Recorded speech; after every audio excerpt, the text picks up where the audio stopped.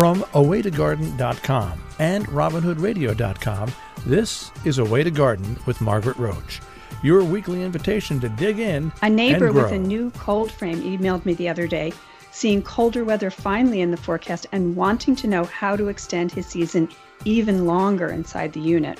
Well, serendipitously, later that day, I went to the post office and found a review copy of Niki Jabbour's new book, Growing Undercover, waiting for me, and had some answers for my neighbor. Today's topic is cold frames, but first, these messages. Programming and underwriting support from Garden Tool Company. Garden Tool Company's wide selection of heirloom quality tools for your gardening passion is backed by outstanding customer service, fast shipping, and ongoing support. GardenToolCompany.com.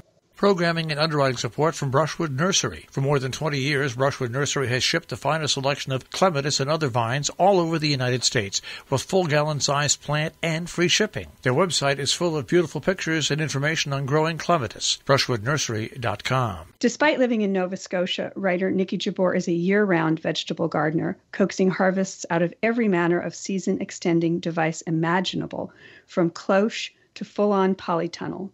She's the award-winning author of books that include Veggie Garden Remix and The Year-Round Vegetable Gardener, and she's back today to talk cold frames, one of the tactical approaches in her newest book, Growing Undercover, a book that helps us not just lengthen the season, but also outsmart pests and increase productivity. Hi, Niki. I need all of those things. Hey, Margaret. Great to talk to you again. Yes. Happy winter. Happy year of madness. Indeed. That's probably the best description. I hope you're writing a book called that we can expect to come out next year. Yes, I'm working on it, hon. And so I should say, of course, we'll have a book giveaway with the transcript of the show on awaytogarden.com of your new book. I don't know how you managed to get this done, in addition to everything else. You know what? I don't know, honestly, but it was really fun to write and sort of revisit the whole season extending, as well as, the many other reasons besides, harvesting in cold weather. So, yeah, this was a fun project for me, for sure. Kept me busy. And it really is, not, again, as I said in the introduction, not just season extending, but it's like insect prevention. It's like all of the uses for these sort of barriers and enclosures and so forth, right? And there's a wide range of gizmos that you cover. Yeah, gizmos is an underrated word. I'm going to have to steal that from you, Margaret, and start using that one. Yeah, for sure. I mean, I garden in Nova Scotia, which is deer country, as is, of course, much of the U.S. and Canada. And I deal with deer every single day. I mean, I went out for a run in my neighborhood yesterday and had to stop to let 4 deer walk across the road in front of me. And they were probably on their way to my garden, but yeah, everything from deer and groundhogs to rabbits to cabbage worms and slugs and flea beetles and potato beetles and cucumber beetles. So there are a lot of reasons to consider covers. I think most people automatically go to season extension and protecting from cold weather. But, I use them in so many different ways to not only protect my food from pests and cold weather, but to even grow healthier plants and in the end have a larger harvest because those plants have been protected, and they're able to produce better. So there are a lot of reasons to sort of consider yourself an undercover gardener. Right.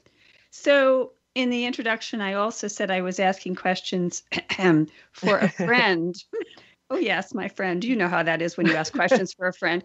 Seriously, I actually do have a friend who just built cold frames. This is his first late fall and into winter with them. And he actually did ask me the question. I said, but that is the oldest disguise in the book also. So I have loads of cold frame questions for me, too, besides the extra extending of the season in them, and we'll get there. But because build a cold frame is actually the number one thing on the top of my 2021 garden to-do list, because I had an ancient one that succumbed finally, kind of fell apart from my early years as a gardener here, and I never replaced it. And I'm just jealous, especially this last year. I've been jealous of my friends who have them, and they're saying, oh, I have my seedlings in the cold frame. Oh, I'm having salad from the cold frame. All these little extra goodies. So cold frame 101, maybe we should start with like, what is a cold frame for? Like, why would I choose that? Because there's all these other gizmos in the book, to use our new favorite word. Yeah, for sure. Well, I'm glad you brought up also starting seedlings in the cold frame, because most of us, I think, at this point think cold frames are just for harvesting in winter, or maybe pushing back spring a little earlier so that you can, start planting in March or even late February, depending where you live. But, you can use a cold frame for, starting seedlings, which will then be dug up and transplanted to your garden. But you can also use them for overwintering, half-hardy perennials, or if you love to force bulbs inside, and oftentimes, of course, many need a cold period, you can pot them up and put them in a cold frame for a couple of months until that cold period is up. So it's not just about growing vegetables. There are many uses for cold frames. So, if you're into alpine plants or different things like that, you can use them to shelter those over winter too. So lots of applications. But yeah, for the most part, I do use mine to get a jump start, an extra early one in spring, as well as go later into fall and throughout winter we harvest. But a cold frame, really, its whole job is to shelter plants from ice, snow, winter winds, and even though it's a small little gizmo or a device, it really does take in a lot of solar energy, and it heats up. Like today here, it is freezing. It is like, it's minus 20 Celsius, and I don't know what that is in Fahrenheit. I just know it's really cold. But the temperature in my cold frame out there now, I checked this morning, it's just above freezing. And I mean, that's amazing to me that it's sunny here today, and therefore the temperature inside the frame is just above freezing. So that's the whole job of a cold frame, to create a microclimate around your plants and start those seeds earlier, and harvest earlier and harvest out of season. So that's the main, I think, the way most of us are going to use a cold frame. Okay. So in this 101, maybe we start with where is a good place to site a cold frame relative to sun and buildings and blah, blah, blah. Where's a good place? And do I dig it into the ground? You know what I mean? Like how big, the basic sort of engineering before we get started building, scoping it out. Yeah, I think planning is definitely going to, work in your favor before you just either order a cold frame online or you decide to go out and grab the materials. Start by thinking about it. There's two main parts, of course, the box or the frame, and then the top, which is also called the sash. And so those are the two main components of a cold frame, and they can be made from lots of different materials, and I'll talk about that in just a sec.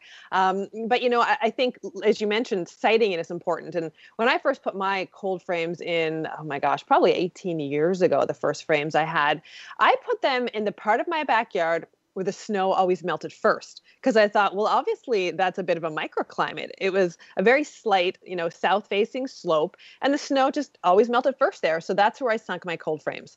And I did sink them down into the soil, and I built them from untreated local hemlock, and they were each 3 by 6 feet, and I had 3 of them at the time. And my gosh, I got a lot of use out of those 3 cold frames. They were just my winter food factories. That's how I've always kind of thought of them. And that was sort of one of my introductions into really using different season extenders. So I love cold frames. I think they deserve a place in every garden. Even my garden, which is a big garden. And even though I have a polytunnel now, I still use my cold frames. And I have portable ones, I have permanent ones. I use them for lots of things. So materials you asked about as well. Wood, I think, is probably the most common material if you're going to build a cold frame. I use untreated hemlock, as I mentioned, but you can use cedar or other types of lumber. You can also use bricks or cinder blocks. There's so many different types of things you can use for them. But also polycarbonate. A lot of people are buying cold frames, and they're made from polycarbonate, the box. And while it's not as insulating as wood, they certainly have their place. And you can do things, a few tricks to make them maybe a little more insulating. Or even straw bales. My gosh, can any gardener have enough straw? No.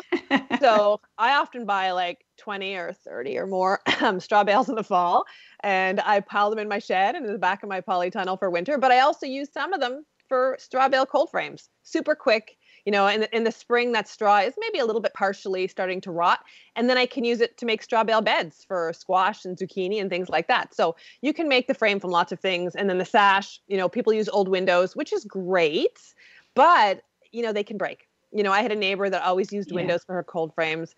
Invariably, one would break over the winter, and you'd be picking glass out of the soil, which is just not fun, especially when your lettuce is peppered with little glass splinters. You don't really necessarily want to eat that. So I prefer using polycarbonate. I've also turned old windows. I've knocked the glass out of them and then stapled thin polyethylene material to the top and bottom to make an instant sort of cold frame top that's unbreakable. You can do that too.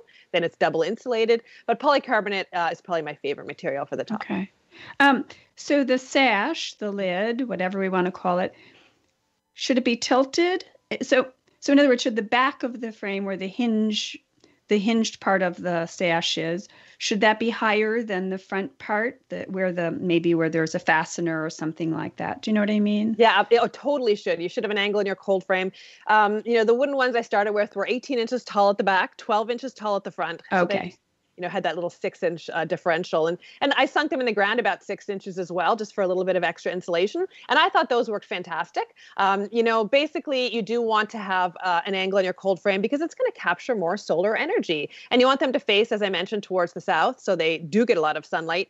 Even in winter, when the winter sun is so low in the sky, like right now, it just kind of up here in Nova Scotia just grazes the horizon. But it's still enough though that my cold frames are warming up in the day. So you just need to find a place where they get that sun. Definitely have them at an angle. And I've seen some where they're 2 feet tall at the back and 1 foot at the top, or in the front. Sorry. So it's quite a steep angle. It doesn't have to be super steep, but you definitely want to have some angle so you do capture as much light as possible. Okay. I would imagine also that the snow melts and drips off. Do you know what I mean? It might help with that, like the way that a roof is pitched. Do you know what I mean? Yes, snow shedding and rain shedding and all that. Because of course we get rain, and then overnight it's going to freeze. And if the roof is sloped, it's going to run off much easier for sure. And same with snow. If it's a light snow, it'll slip off easier. I do go up there. I have like a little broom and I brush it off when it snows. And, I try to do that. At this point, we don't get snow as much as we used to 20 years ago. But if we do get a snow out there, I knock it off the tops. Now, sometimes in February, we're in the middle of that, that deep freeze of winter, and I just have something like carrots in a cold frame. I don't even bother to take the snow off because really they're not growing. They're just sitting in there waiting for me to harvest them. So it's not as important for me to make sure the light is getting into that cold frame for the root crops versus the salad greens like the spinach or the lettuce or the arugula, where they're still slowly growing and they still need that solar energy to warm up the interior of the frame during the day. So I always make sure I brush the snow off those frames. But if I just have a carrot cold frame, the snow is extra insulation, so I don't mind that sometimes. So you just said extra insulation, and sometimes, and this is where my friend, my neighbor Paul, who actually did get in touch with me to ask me. Hi, Paul.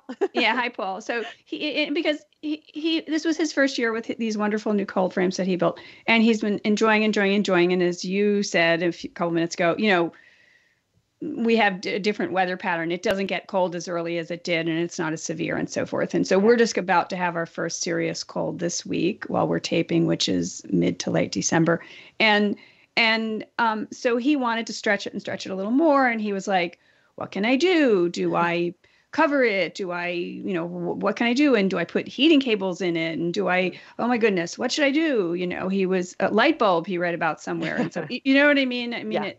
So what about that? Do you cover them, or what? You just said snow insulation. Yeah, there's lots of options. So if he's growing, some people do put heating cables in the soil of their cold frame, usually before they're planted, of course, because you want that to be sunk down into the soil. But that is something you can totally do.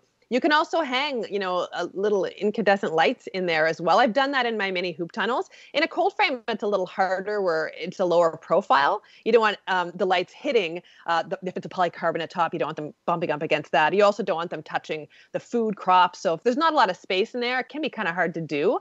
Often people use heat sinks. So they will take, milk jugs or water jugs, 1 gallon jugs, or even, I would call it a 2-liter pop bottle, but I guess I'm not sure what that would be in the imperial system. Probably like half a gallon pop bottle or soda bottle.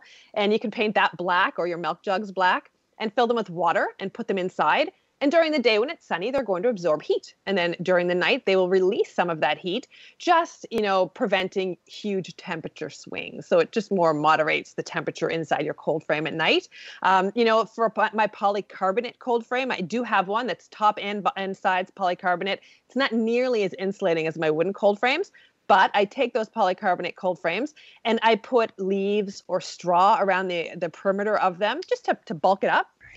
In winter, the top is still open and clear, so people, so the sun can still get inside. But you can also put evergreen boughs around the outside of them too for that extra insulation. So you're taking something that maybe is more like a 3-season cold frame, and turning it into a 4-season cold frame. Okay. Some people paint the interiors of their cold frames white to reflect extra light. Some people put heavy-duty aluminum foil in the inside of them along the sides to help, again, reflect more light in. So there's lots of tricks you can do. But for the most part, I will use some heat sinks in mine. But, and I will use insulating materials, like if I have a carrot cold frame.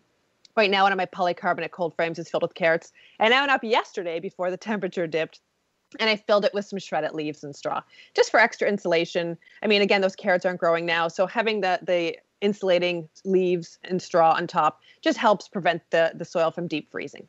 Okay.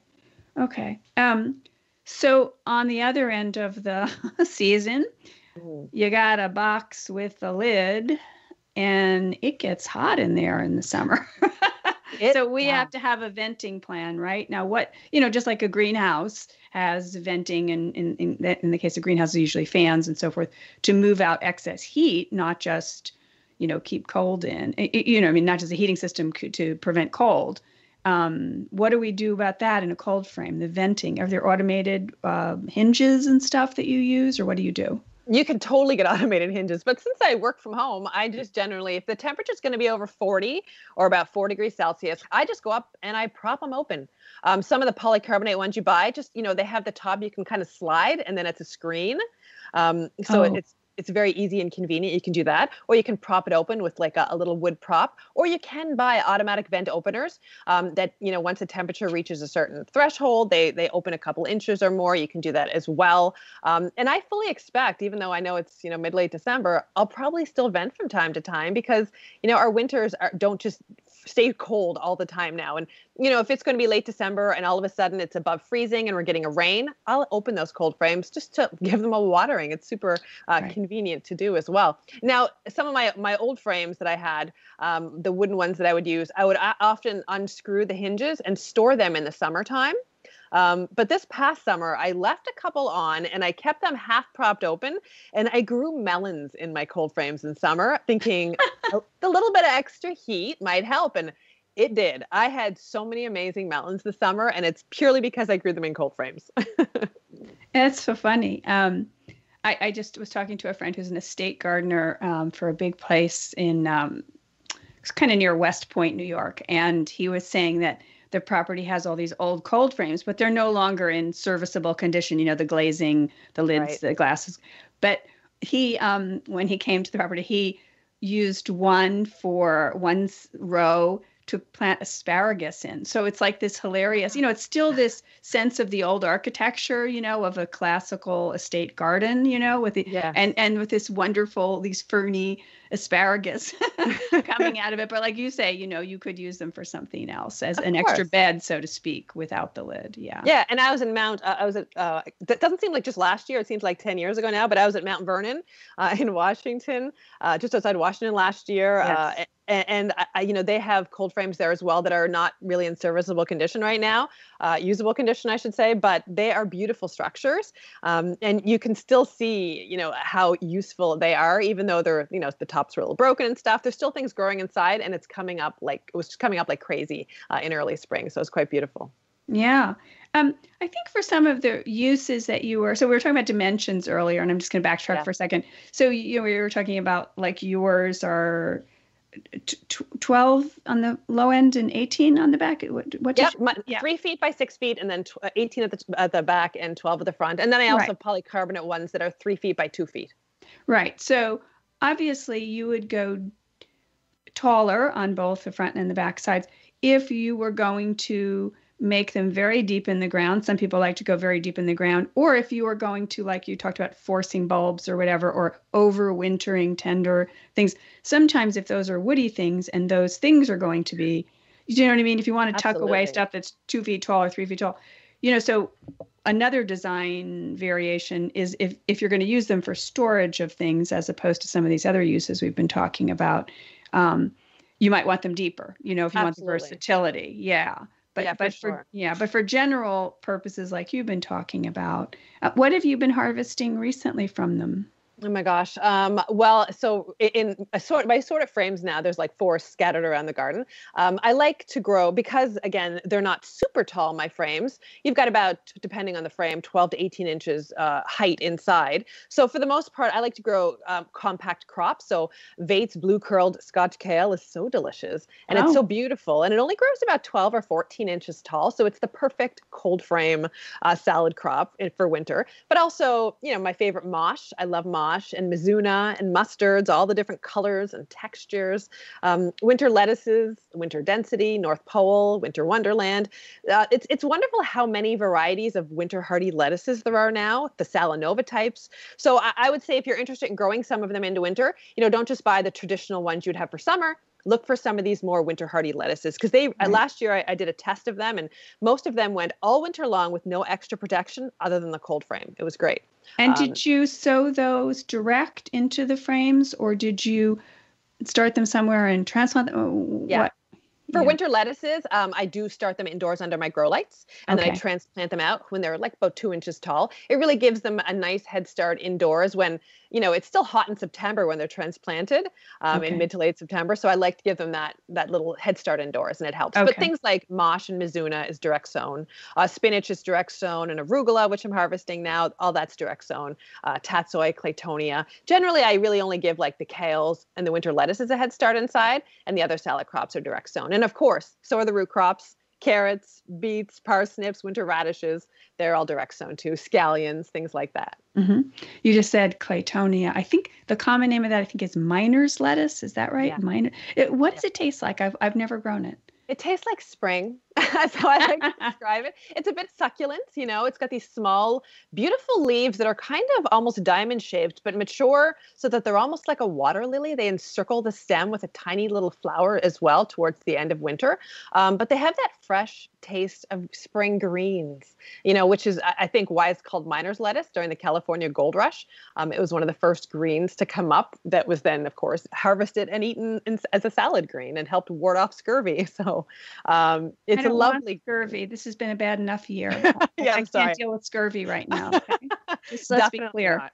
Just say no to scurvy. Eat your greens. Yeah. So in the last few minutes, I wanted to just ask you double back to the book. So you have everything. I mean, you're just the woman with everything up there. You've tried all these, again, I said in the intro, from cloches to, full on polytunnels. I mean, where do you find, sounds like the cold frames are some of your tried and true companions that help you, but where else, what other devices, you're really recommending or excited about or whatever? I mean, it can be super simple. Like, you don't have to go and buy anything. If somebody has a bed of carrots or parsnips or beets or other types of hardy crops like leeks, I mean, in late fall, you can dump shredded leaves or straw right on top of that bed and harvest all winter, so you don't have to spend money to extend your season and use garden covers like this. 2020 has brought a lot of things, including a garden boom. And here in Nova Scotia and beyond, I'm hearing from so many gardeners that did put in a bigger structure this year. For years, they've been saying, oh, I wish I had a greenhouse or a polytunnel. And this is the year they said, I'm doing it. And honestly, hundreds of letters and texts I've gotten from people, polytunnels, greenhouses, even geodesic domes. And in the book, I talk about how to use those. Maybe you want to grow vining cucumbers or melons in those in the summer. I've got lots of info on how you do that. Or maybe you're going to grow peppers, in a northern climate, and tomatoes in your structure. And, pruning them or training them to 1 or 2 stems, it can be so much more productive for you. So I talk a lot about, the little tricks like that as well. It's not just, let's grow tomatoes in our greenhouse. Well, how can we get the best crop, reduce diseases and pests, and just harvest a bumper crop of delicious tomatoes? So I think there's a lot of considerations we often don't think about when we're growing undercover. And I wanted to take the guesswork out of that for people, for sure. Across the Hudson River from me, Lee Reich, another garden writer, long time, and he has like a greenhouse, but it's a poly house. And he keeps it at 36 in the winter degrees Fahrenheit because he loves figs and he has fig trees in there. And that's all it takes for him in, the very cold zone 5, whatever, to have reliable crop. And then on the floor, in the ground, beneath them and around them, he grows all what you just talked about, all the winter greens and so on and so forth. So, I mean, if you have a passion for something like you want a fig tree and you're not in a place, well, you could do that. Well, and figs are big here. We have a Canadian fig expert for cold climates, Stephen Biggs, and he has inspired me and he also has enabled me because he keeps sending me cuttings. So I have put figs in my polytunnel. It's not heated though, but I insulate them with straw and stuff. And I mean, I have artichokes in there and they overwinter for me fine, but I deep mulch them with straw in late fall. But it's very tempting, Margaret, to think about maybe getting another polytunnel and marginally heating it so I can have a fig forest. Because again, my husband's Lebanese, and so many of the vegetables and things I grow are for his family, and figs are a big part of that. Well, Niki Jabbour, the new book is Growing Undercover. We're going to have a book giveaway with the transcript of the show on awaytogarden.com.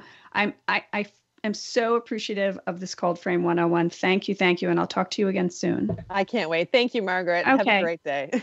Programming and underwriting support from Brushwood Nursery. For more than 20 years, Brushwood Nursery has shipped the finest selection of clematis and other vines all over the United States, with full gallon-sized plant and free shipping. Their website is full of beautiful pictures and information on growing clematis. BrushwoodNursery.com. Programming and underwriting support from Garden Tool Company. Garden Tool Company's wide selection of heirloom quality tools for your gardening passion is backed by outstanding customer service, fast shipping, and ongoing support. GardenToolCompany.com. And I'll talk to all the rest of you again soon, I hope, too. Now, don't miss an episode. You can subscribe free to the podcast version of the show on Stitcher or iTunes or Spotify. And you can find me anytime at awaytogarden.com or on Facebook and on Instagram as @awaytogarden. Happy gardening meantime. Away to Garden with Margaret Roach is a joint production of awaytogarden.com and the smallest NPR station in the nation, Robin Hood Radio.